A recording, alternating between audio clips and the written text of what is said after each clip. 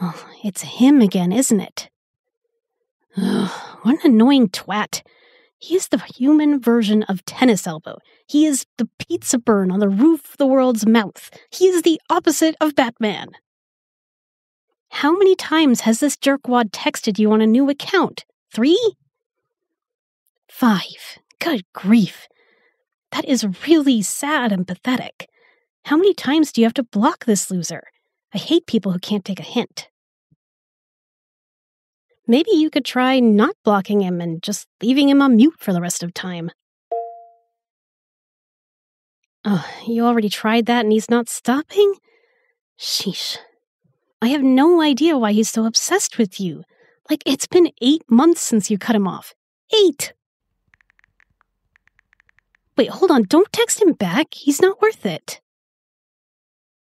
Well, if you really want to reply to him, let me help. You know I've got the best comebacks. Pass me the phone? Thanks. Now, let's see what this sad sack has to say.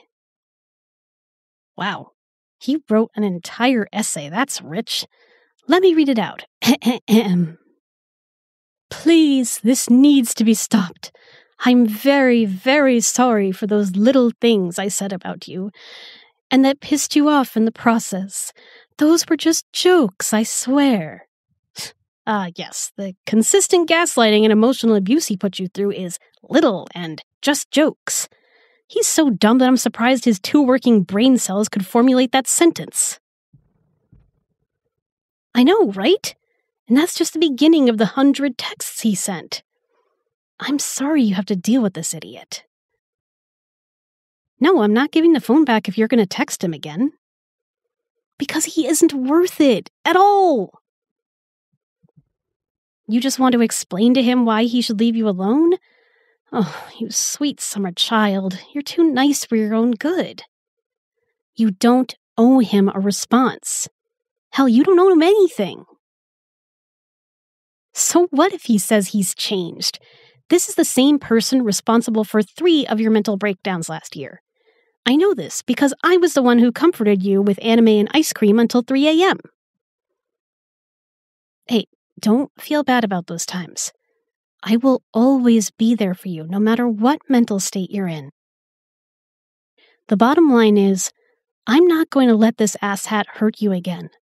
Even if he did miraculously change into a great person, that still doesn't change the fact that you do not like him, and chances are you will never like him again.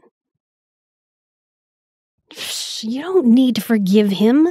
You need him out of your life. Yeah, and some people talk the big talk about how forgiveness makes you the bigger person, but I call bullshit on that. You're already the bigger person. That's how we got here in the first place. Forgiving a jerk like him will only serve to make him feel better. You're not the one who needs closure here. He does. Don't give it to him. Yeah, I'm glad you see my point. Here's your phone back. I'm sorry, he's been saying what? He went deeper into depression because you broke off your friendship with him? Wow. The audacity of this jerk. Of course I don't feel bad about that, and you shouldn't either. It was never your fault since you did nothing wrong. All you did was set boundaries and say, hey, don't talk to me. Yet he has been repeatedly disrespecting those boundaries. Ugh, he's so frustrating. Yeah, well, his mental health is 100% not your responsibility. That's his own business, not yours. He's an adult. He's not your responsibility, and he should see a therapist. Heck, he should just make new friends and leave you alone. Come here. Let me give you a hug.